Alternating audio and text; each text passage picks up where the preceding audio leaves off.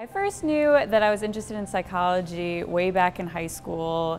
I took intro psychology back then and just loved everything about the class. So I knew I wanted to do something with psychology, but I had absolutely no idea what I could do with that degree. But then when I started talking to professors and getting involved in their research labs, that's when I realized I could just continue learning all these great things about psychology for the rest of my life. Your college experience really is made by what you do outside of the classroom, beyond your required courses. So I do the majority of my research on memory for emotional material.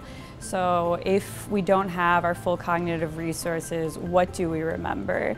And from that experience, I'm now doing my own independent research project on our perception of emotion under distraction.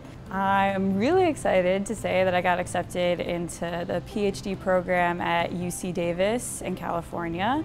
I will be conducting research on infant development and looking at the development of short-term memory and attention in infants. After that, my goal is definitely to continue research in a university setting, hopefully becoming a professor so that I can help more students realize how wonderful psychology is and help them on that journey.